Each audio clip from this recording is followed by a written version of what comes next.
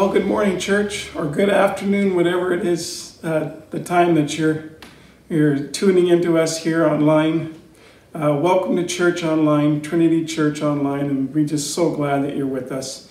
And I know Dell and I have just been able to connect with so many of you over Zoom, but you know, your faces, many of your faces come to our memory during this time as we are all called into self-isolation, but yet we're praying for you, and we're just standing with you that believe that this time is a time where you just come alive in the things of Christ, the things of Jesus, who is ever with us and ever present. And so it's a real joy for me to just bring the message to you today. But before we do, can we just pray? I just want to pray. Thank you, Lord, for this day. Thank you for all those who are tuning in today. And I pray in the name of Jesus, if you, Holy Spirit, would go into our homes right now at this moment and bring these words to life, because it's your message, Lord, we want to hear. It's all about you. And so we glorify your name and thank you for this time. In Jesus' name we pray. Amen. It's a real honor for me to bring the word to you. And I've had some thoughts that the Holy Spirit and just revelations the Holy Spirit has given to me during this time. And I want to share them with you around the story of Job. But not specifically just Job, but Job's wife, who little is written about in the story of Job. And yet the little tiny insights, the nuggets that are given, really show how God was in the process of walking Job's wife through something of suffering to the double portion. And we'll get into that. So I've entitled this Job's Wife, Hidden Suffering. Job's wife, hidden suffering. And just so I'm accurate, I want to read it to you because sometimes I go off on little goat trails. So here we go. Let's read together. When we think of the suffering of Job in the Bible, or when we think of suffering at all, we generally think of Job, and rightfully so. He got all sides of the attack upon his life. But someone else suffered too, Job's wife. Can you imagine as a wife, a mother, a woman of stature in her town, face what she had to face? She lost everything, just like Job. As a mother, to lose 7 sons and 3 daughters would be devastating. It's no wonder why she blurted out to Job when he was mourning openly about his suffering.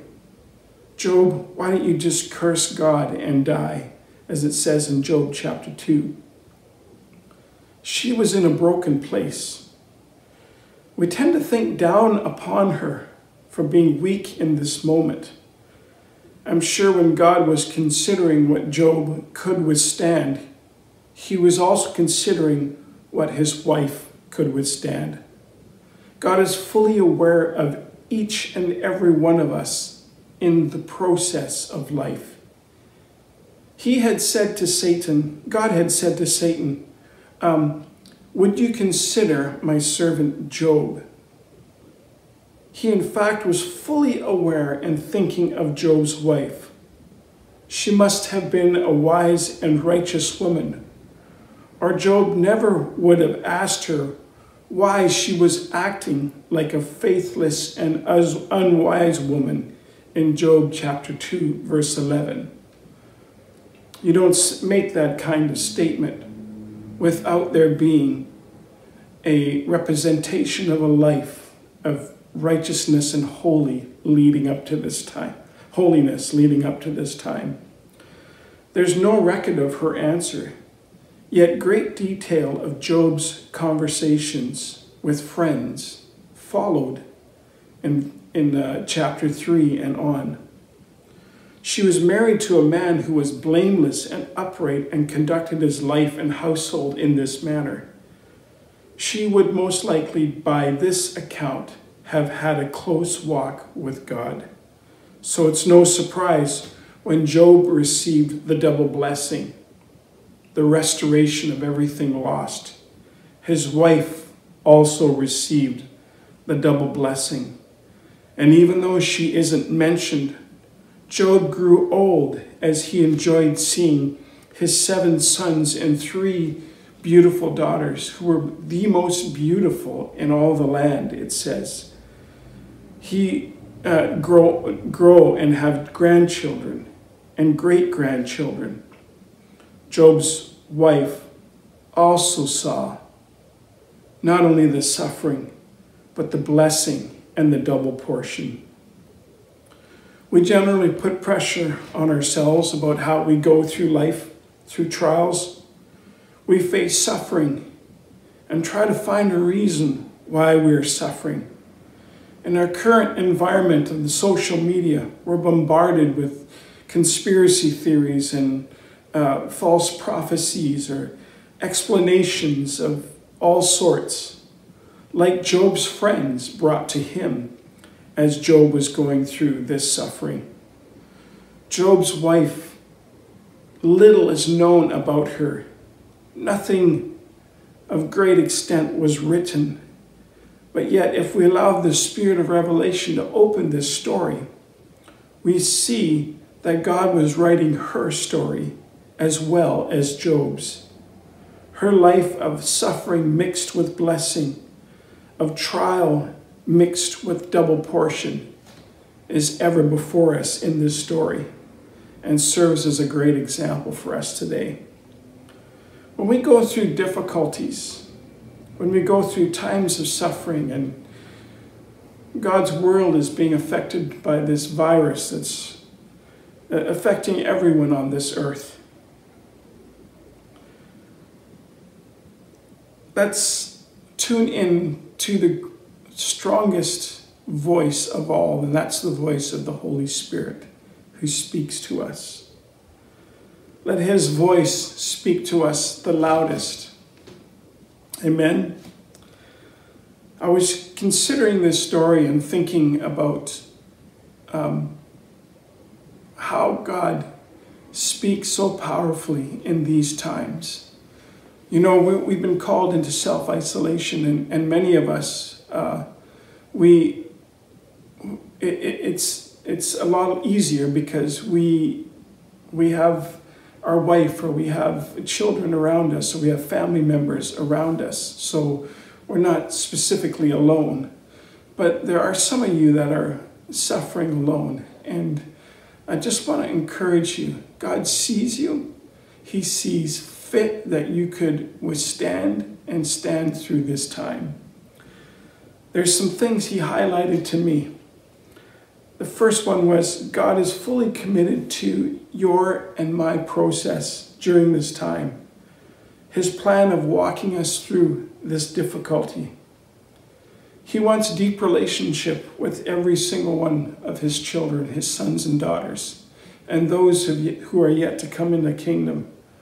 Not one of us is exempt. It's by no measure chance or coincidence that you're on the earth at this time. God has seen fit for this season of life, and he's considered you that you could stand through this process. He knew you could stand through this. He knew it.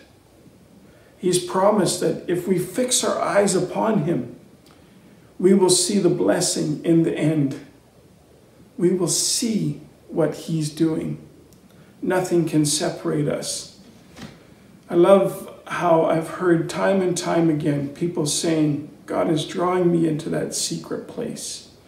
That during this time, the secret place, it's kept coming up in everything that I've listened to.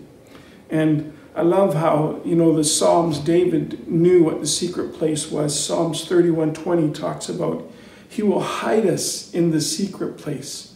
I believe that's what God is doing right now. He's hiding us in the secret place. When we spend time with him, we hear his voice. We hear his intentions of these days, what he wants to speak in and through us, how he wants to use us in this present environment. Psalm 81 verse 7, I called to you in trouble, and I answered you in the secret place of thunder.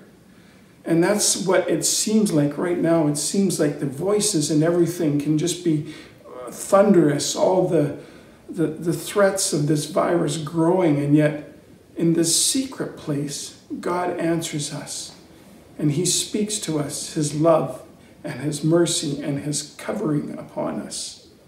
What a powerful word. And of course, many of us have heard the Psalm 91 being just going all around our world, and it's wonderful. And it says in verse 1, he who dwells in the secret place. And that word dwells literally means to sit in his presence. I just love it. I love it. I love what he's doing. So God knows that we can withstand this process. He's drawing us into that place of deep relationship with him. And I think one of the greatest things that we need to just see that God is doing is that he's bringing his church to life. Not just one single man or woman, the person who stands in the pulpit or an event or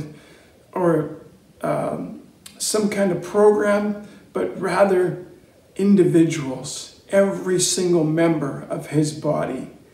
And that everything that we do in church, there's intention and thought out process through it, and it's good, and we always desire to seek God's presence through it. And yet, the greatest thing is when you and I, his sons and his daughters, step out into the gifts and the callings that he has upon every single one of our lives. He's created every single one of us for purpose. And that is what he's calling us to. Do I love when Jesus said that in him, that was said about Jesus, Acts chapter 17, verse 23 to 28, it says, in him we live and move and we have our being. It doesn't talk about the environment or anything like that, but in Jesus we live and move and have our being. So I pray that blesses you today. I encourage you, I've left a list of scriptures to go and dig in and see what the Holy Spirit wants to speak to you. And bless you today. I love you, family. Dell and I miss you, and we look forward to the day that we can be together again, just celebrating in the house of God. But in the meantime, let's press into what he's doing right at this moment. He knows us. He has us in this process, and his life and purpose is being lived through every single one of us. Bless you. We love you. We'll see you soon.